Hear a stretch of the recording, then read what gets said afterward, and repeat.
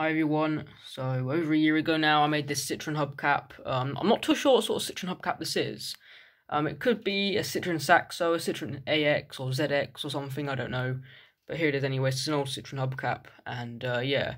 I like the look of it, as in like the spokes, but the badge is really off-centre and stuff. It doesn't really look that great with the badge and stuff.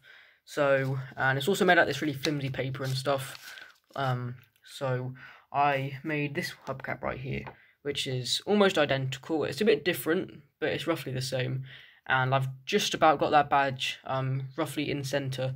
So it took me a bit of a while to do that, because I'm rubbish at doing Citroen badges and stuff, but it turned out alright. As you can see, here they are. So, yeah, you can sort of see the difference, but they're roughly identical anyways. So, yeah, it'll do. So, yeah, bye guys.